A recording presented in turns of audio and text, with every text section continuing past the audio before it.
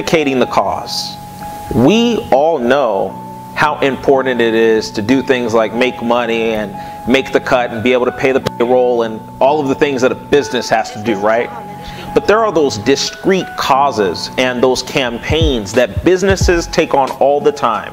And I can't tell you how many times I've seen a good business strategy, good business owners have all of these skill sets, right? But they lack the ability to engage the public by communicating with the public.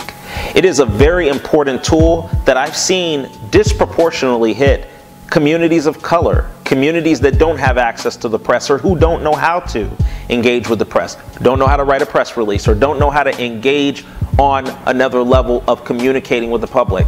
At S. Harris Communications, we are bringing the skills to the companies, to the businesses who have been behind the scenes, who have been able to bring in some money, been able to bring in some resources, been able to bring in some service to the community, but don't know how to communicate to the public, that don't know how to bring forth a media campaign, maybe for a particular cause and for a particular business.